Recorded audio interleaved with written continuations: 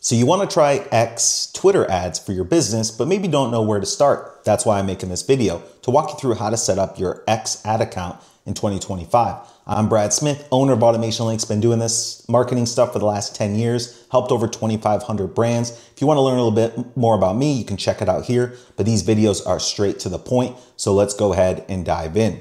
Now, the first thing you need to do on your X account is sign up for X Premium. Doesn't really matter which plan you choose, just choose any of them. And then from there, it takes about 2 to 3 days to get approved. Now, once you get approved on the X Plus, you're gonna go ahead and click on More, and then you can click on Ads here. Now, I've already set up an account, a dummy account here, but first thing it's gonna ask you to do is go ahead and add your card details so they can charge you. It might take a few days for your ad account to get approved as well, just like the premium account. But once that's set up and your card is added, you'll see a screen like this. Now, if you want our full blueprint on setting up all the ads, go ahead and comment blueprint down below. Somebody from my team will send that full thing over to you. Now, you'll be able to see some things here like campaigns, creatives, and tools. I like to start on tools and always start on Events Manager. Once you're in the Events Manager, it's gonna ask you to go ahead and set up your pixel. This is where you need to track visitors that come to your website or purchase from your e-commerce store or just interact with your ads. I always recommend Google Tag Manager. If you don't use Google Tag Manager, you can add the pixel code in the head section of your site. So what you'll do is you'll click on Add Events. From here, you can go ahead and put your website in here, and you're gonna go ahead and choose any of these. So what I like to do is just start with a page view so we can track that. And I don't like to track specific audiences that complete the event. That's gonna be something completely different.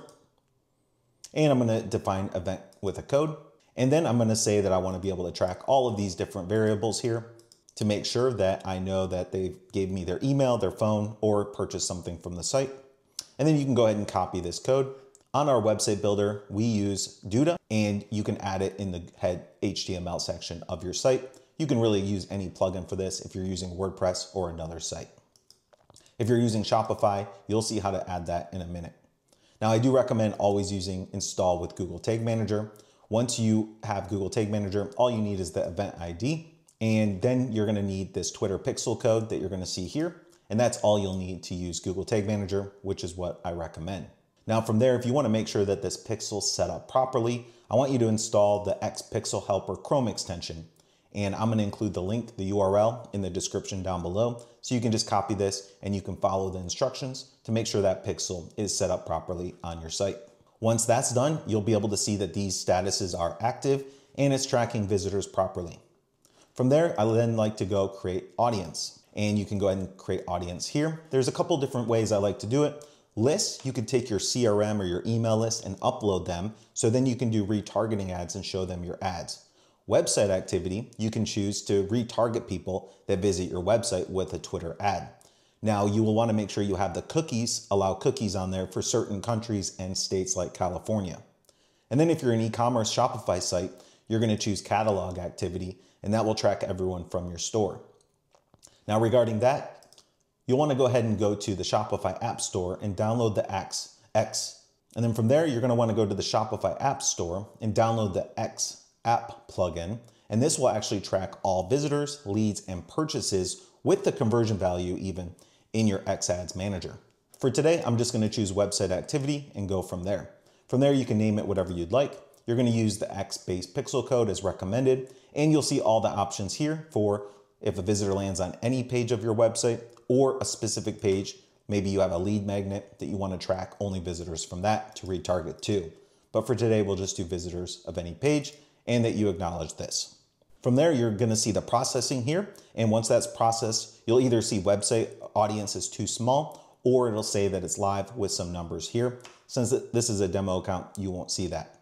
Now, you can also go to Shop Manager. Now, you can even do this even if you're not an e-commerce store. What you'll wanna do is create your catalog name. Then you're gonna want to go ahead and create your products here. Now, if you're using Shopify, this will autofill and auto sync from the app plugin that we already installed on your Shopify store. If not, you can go ahead and add a product. And I usually like to choose manual add. You'll also do the partner connection if you're using Shopify. From there, just call it TW for Twitter, and then the ID of your product. This could literally be anything. You want to put in the product title, the product description, And what I'm gonna do is actually show you one as an example here. So what we did is we just did TWX ads, and then we did our title, our description. We said that it's in stock and it's new, and the URL to the link, the price, and the image URL. Now, if you want full instructions on how to set this up, I'm gonna link another video here that shows you actually how to set up these exact products on your profile. So what it looks like here is it'll be these buttons, and this is where we actually see the most people clicking after they follow you on X. From there, a couple more places that you can go and compose tweets and schedule them out. You can upload posts and also media.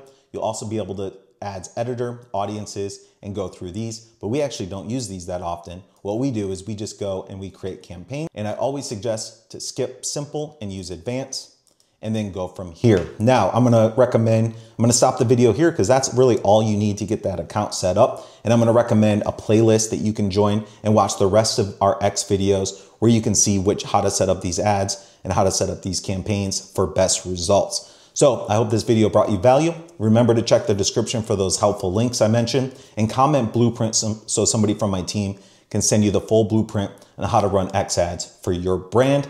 And if this video brought you any value, give me a subscribe, and I hope to see you on the next video.